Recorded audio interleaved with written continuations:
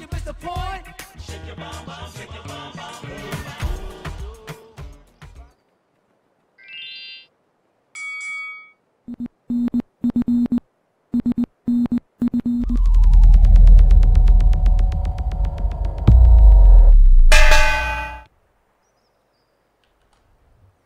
Welcome back, Fight fans. I'm Ami Polizei Funk, and I am here to bring you live games from Company of Heroes 2. They're happening right now. You can hear it in the background. There's a game that just started between VonIvan and Jove, and they're moving right now. And guess what? We're exactly 8 minutes behind the action. And what that means is you could also hop in game, and you could observe this, and you could be the observer, and you could move the camera wherever you want. And you can listen to my stream and be in sync. Maybe occasionally I'll give you a little time sync so that we can be in perfect sync, and you can like listen to my voice while you're observing a game. That could be fun, right? We're both observers, so come on in and join me. VonIvan versus Jove. Here we go. It's already happening, and they are exactly 8 minutes ahead of us. We are currently at 1 minute and 15, 16, 17. It's a game on Mink's pocket. We got VonIvan playing OKV with the purple trunks, fighting out of the north on the pocket of Minsk, a very famous battlefield in World War II, a decisive battlefield. The Russians tried to persevere, and here they are. The Russians are being played by Jove. Now, didn't we see him win in our first game of the day?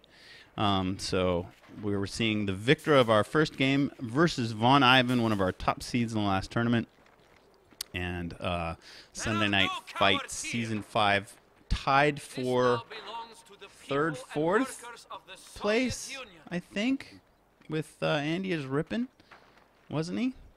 Yes, he was a semi-finalist, wasn't he? In Sunday Night Fight Season 5, I believe so. OMG Pop versus VonIvan was one of the semifinals. So, yes, our SNF semifinals playing OKV. That's something that you don't see as often. We see a lot of Soviets played by VonIvan, but he has made it his duty to learn the new factions. He's just going at it right now. And anybody check Kotu.org? Is he streaming right now? You could really do the full media experience. You could watch it in-game, you could watch his stream, but then you'd be way ahead, of course. If he's streaming, then he's going to be 8 minutes ahead of us, so you'd have some difficulties. But, yeah, let's see how VonIvan plays OKV. He's going four Volksgrenadiere before parking. So he wants to have a lot of infantry. These Jove is trying to make sandbags as he harasses VonIvan's fuel, but VonIvan is there in time to step into the circle and stop the cap. A lot of conscripts around, though. VonIvan's going to use the truck to try to push him about, keep him from getting into a good fighting position. You can get away with that for a while, but eventually the truck will take damage. Jove needs to retreat these conscripts. They are in that, let's see, is there, no, there's no cover from that incomplete. It's just standard gray dots behind the unfinished sandbags. So they do need to retreat, but this squad of 6 versus a squad of 3 plus push. The squad of 3 is really hurt, almost dead. They need to leave. And let's see if Jove will be able to continue his harassment of the fuel. Here comes some more grenadiers. What do you guys think of the purple trunks? You like it? It's an OBS mode bug. I can't turn off the player colors in OBS mode, so we're forced to watch VonIvan in purple. I would like the option to be able to turn them off and make sure that my enemies are red and blue, but I don't really mind it because yellow and purple look pretty decent. So that's fun. Okay, the fight for the field continues. You got an M3 out. It's a pop car now. The flamers are boarded up, and they're squirting out burning oil from all angles. And OKV has difficulty dealing with this. Will we see some kind of early Raketenwerfer from VonIvan as we saw yesterday? A very nice play by Fortune. As soon as he saw Tier 1, he bought a Raketenwerfer. Let's see if Ivan is also so deaf. Ivan has instead elected to go Fortifications Doctrine and bring out the MG34. So that'll keep some of these conscripts at bay. But, man, that's a ripe target for the M3 flame car, which can easily get behind it and flame it down. So VonIvan really hurting for any kind of anti-tank right now. What's he going to do? He hasn't even parked yet. Man, look at that. He called in the MG before parking. So, I mean, the Pupshin's available from the HQ, so he can buy one right now, but he's not. What is he thinking? I wonder. I don't know. He's a little pressed. I think his micro is being tasked. Look at the MG's getting flanked. He's got all sorts of, he's got 99 problems, and a bitch ain't one. My goodness. He's fortunate that this M3 retreats. Jove's playing for the long game. Are we ever gonna see? Whoa, okay, so VonIvan has just decided to park, and wow, you know, that's danger close. Parking in this position, wow. If he can't defend this position, that truck could be killed before it sets up. I don't know if Jove knows that it's there. I guess we should try to check. Here is, yeah, okay, so he knows he knows it's being parked, but he's not able. VonIvan defends the position well enough that the battle group headquarters is able to set up. So he can get some desperately needed infantry healing, but he still has absolutely no anti-tank. And I mean, it's just small arms fire that's been keeping this M3 at bay.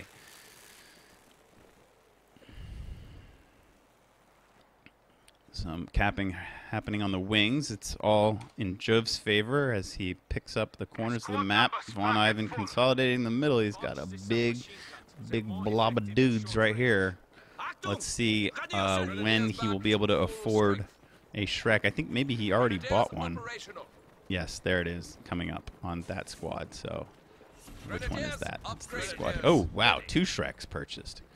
So now he's fully capable of dealing with that little M3, and M3 is going to walk right into it. Whoa, he sees it. Immediately pops the vet accelerate ability, and he overdrives away and preserves that M3. I thought he was going to buy the farm there. I thought he was going to get 2 Shreks in the face and die. But nice micro from Jove to save that M3. The Colts are still giving chase. They're still giving chase. Now there's reinforcements to deal with. Now there's, you know, conscripts and flamed up penals. And VonIvan's not in a good position. And now that he's retreated, the M3 gets to have a field day attacking these defenseless retreating squads. That's one thing they don't fire back. Occasionally they'll do small arms fire when they're retreating, but they'll never fire a Shrek, at least as far as I'm aware. Yeah, I've never seen a retreating Shrek shot. I don't think that exists. So the M3 was able to pick on him a bit. He could have been more aggressive, but you know, I mean, VonIvan has no other AT, so he could have chased him all the way to the base. But he decided not to. He's playing very conservatively. He's playing safely. He's just using the M3 as an anti-harassment. Now he's going to chase a bit. But once again, break off. You know, he doesn't want to go into the hard point and be surprised by any baddies.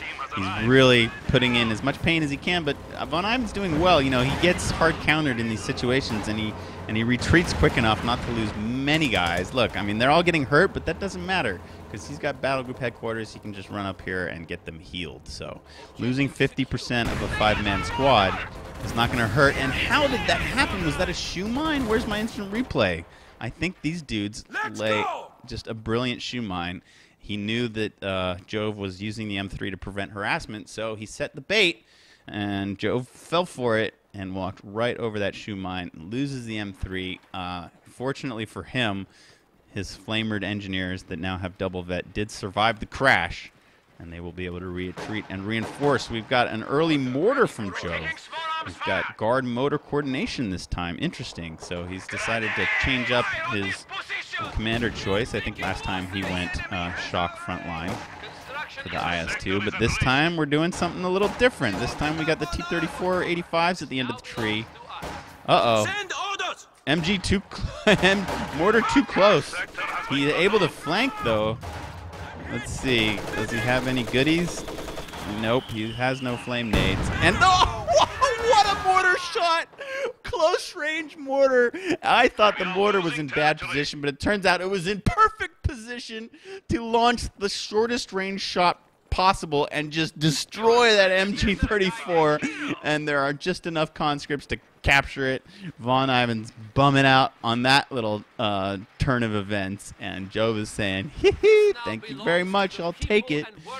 Ouch, that's gonna hurt. You know, Okabe is the kind of faction where you know, like when you make mistakes, they really, really hurt. Like if you lose any vehicle, like if you go looks and you lose it, or if you go Panther and you lose it, that's just, it hurts so bad. You can lose the whole game on one mistake. They're a very kind of glass cannon faction, and you know, luckily for VonIvan, losing an MG4 is a minor mistake.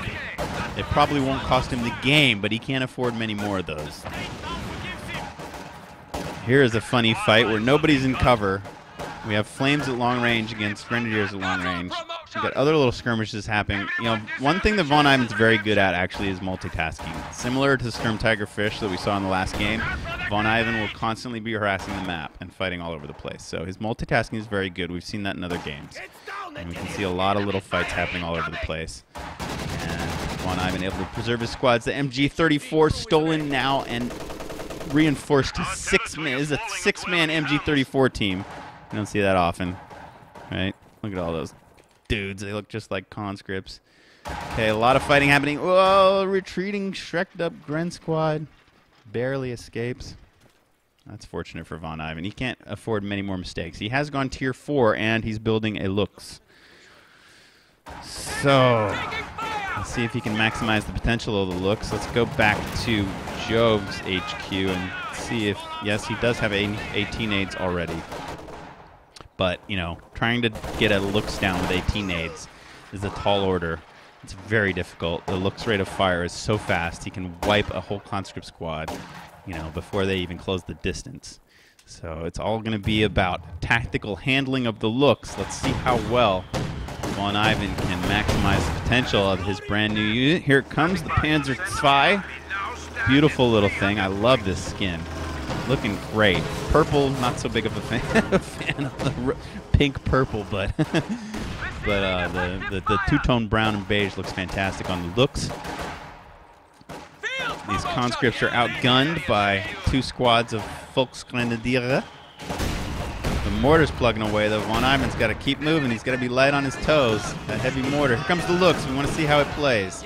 He's behind the support teams. Here come the conscripts. They're ooh-rawing. Ivan sees them coming, and look at that nice micro. He kites the conscripts, keeps them at max distance, and they are not able to get their 18-8 off. And that is just simply good micro on Ivan's part. Well done. And now look at this. Suddenly, OKV capping all over the place. Really nice multiple arms from VonIvan. You know, he's using his infantry to cap. He's using his big gun to push back the front line and scare off the support teams. The mortar had to retreat. Very nicely played. All right, we have tier 2 and the Zis gun coming out for the Soviets. That's what they need to try to combat this nasty little beast who just misses some mines. Questionable placement on these mines. And now they're swept, and that means those mines are out of the game forever. Even if they don't sweep them, they will remain uncloaked. And not only do you see where they are when they're uncloaked, but they don't set off when they're uncloaked. So these guys could leave and go home, and then Axis units could walk over these mines all day long, and they would never even go off. So it's a really big, horrible bug, and I will mention it in every single stream until Relic fixes it, because it needs to be fixed. It was great before, where the mines would recloak, and that's what they should do. That's what they need to do. You know, if you detect mines, you got to spend the time to sweep them. It's not enough to just see them. That's no fun. So you got to be able to sweep them too. And you know, in complicated combined arms engagements where big armies are fighting over a no man's land, sometimes seeing a mine is not enough. You know, sometimes getting the sweeper to actually have the room to sweep it is difficult when it's being defended by other units. Nice kill by the looks, taking out those flamers. Those were the guys that were in the M3 earlier. Okay, this nice camo on the Zis gun. He's trying to reposition up there, but we've got an infantry engagement that we got to keep track of in the south. Conscripts are dying. Too many Volks around. We also have Obers coming onto the field to back up the looks, and as you can see, they did what I said. They just walked right over that mine, and that's so annoying. That mine should have recloaked, and those Obers should have been forced to avoid it. Or VonIvan should have been forced to sweep it, but he doesn't even bother to sweep it because he knows he doesn't have to. Okay, there's a lot there. Jove moved a lot of units to the south to deal with the Looks, and these Flamers managed to chase off the Obers quite successfully. And now, whoa, the Looks is in a bit of a corner. Let's see if he can get an 18-8 off. If he can just snare that Looks, then the Zis gun can finish it. But look how hard it is to snare a Looks. Look, he oorahs and run towards it, and then suffers tons of casualties, and then has to run back because he knows he's not going to get it off, and he would have lost the squad if he'd continued to chase. And VonIvan is just being a menace, capping around the sides of the map.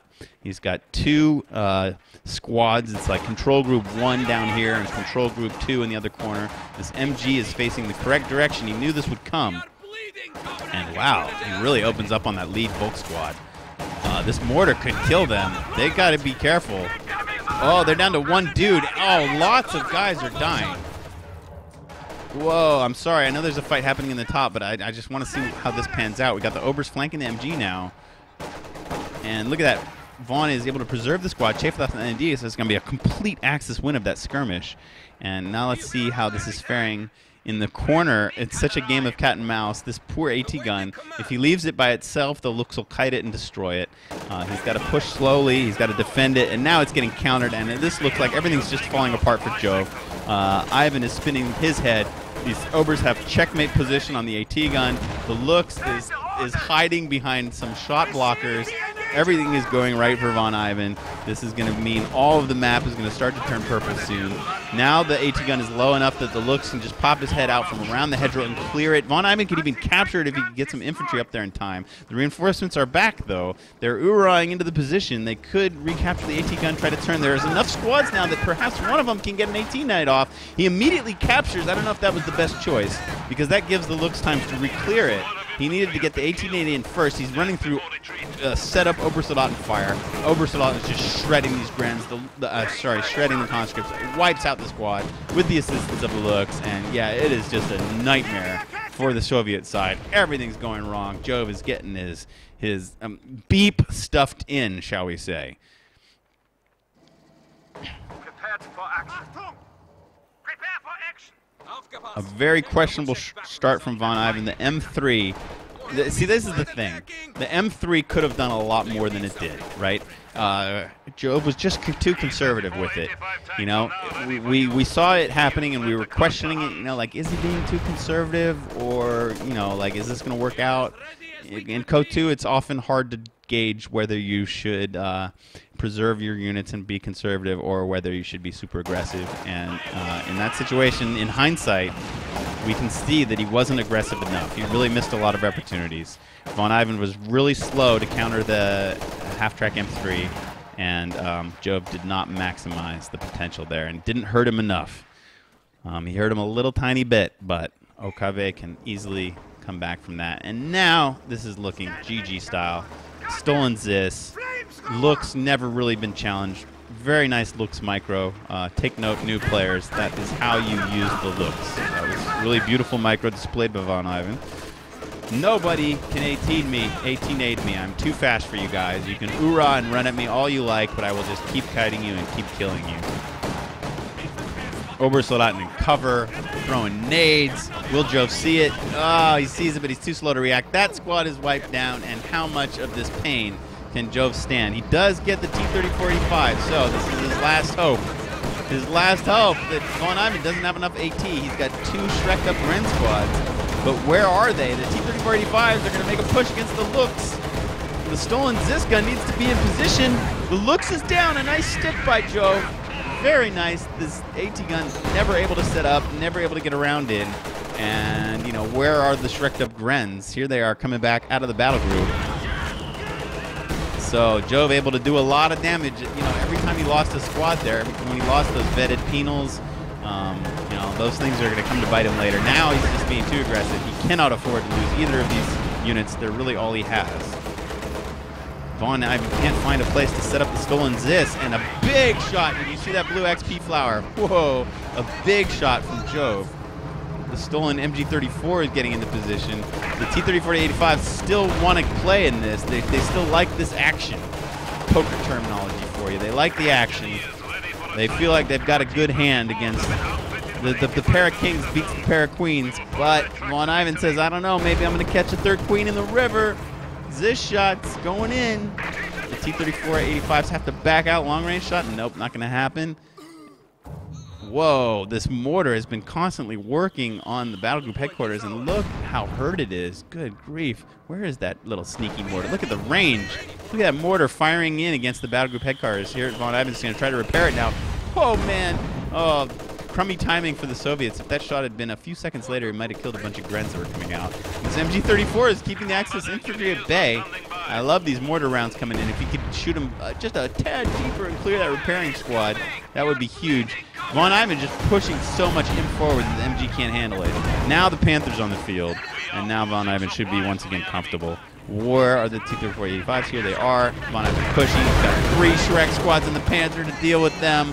They know they're outmatched. They try to retreat. The mortar's hard countered. Whoa, did we get a stolen flamethrower? I guess the Penals dropped their flamethrower, and it was captured by one of these squads. So they are so filthy, full of anti-infantry, full of anti-tank. There's a little skirmish happening on the top, but Soviets can't win one-on-one skirmishes against Obersoldaten. It's just not going to happen. There are no shock troops to even contest them. And Von, once again, looking totally comfortable. There was a little tiny window where the T-34-85s did some damage. They killed the looks, but that's all they're going to get away with. He needs to spam out more AT guns.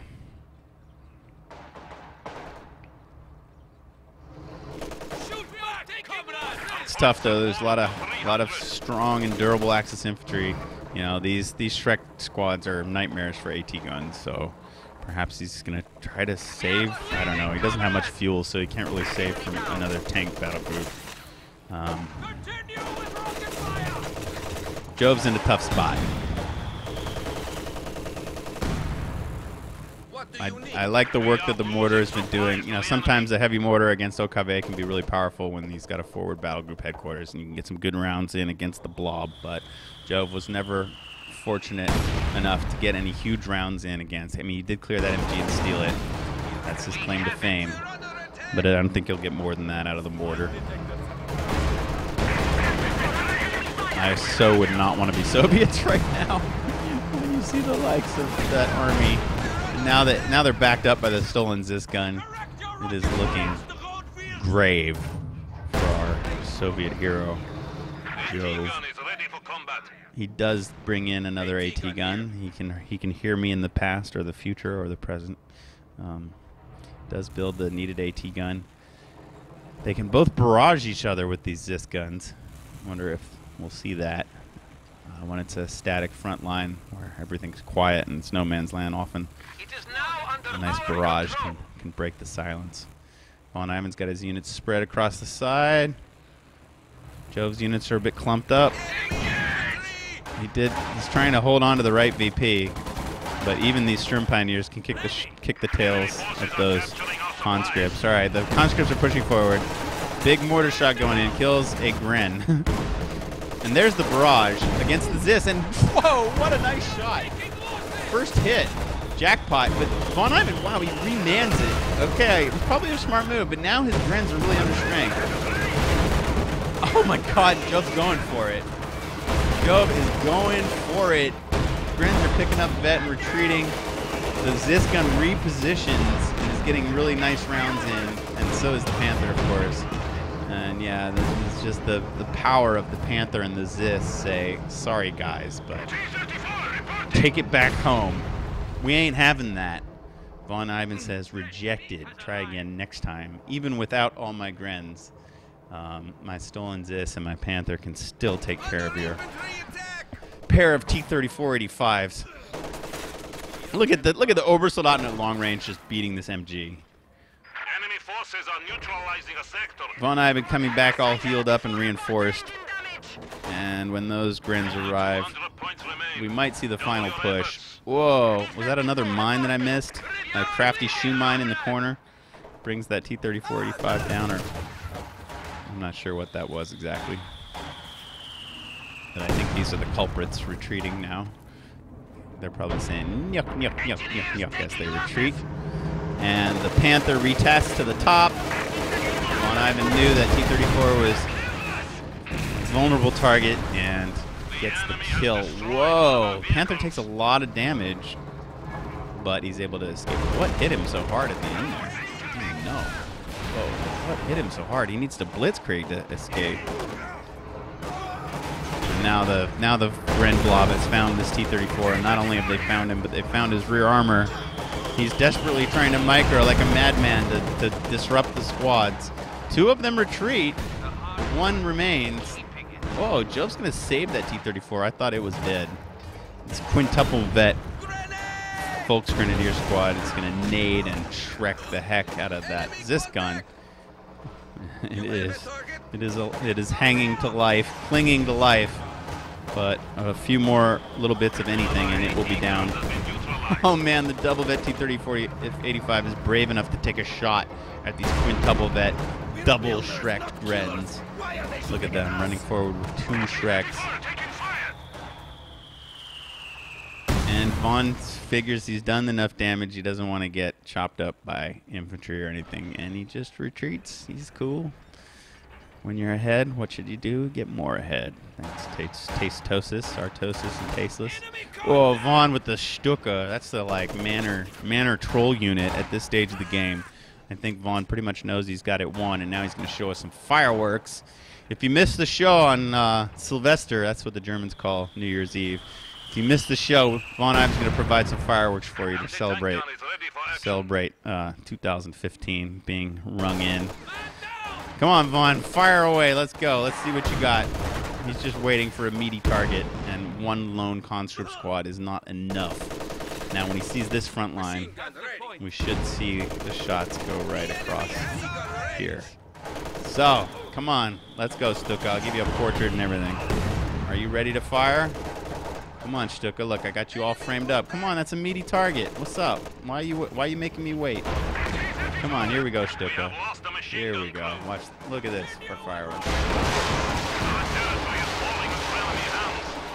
All right, we're gonna watch it fall. Big boom, bam, fireworks. We have no idea how much damage they did.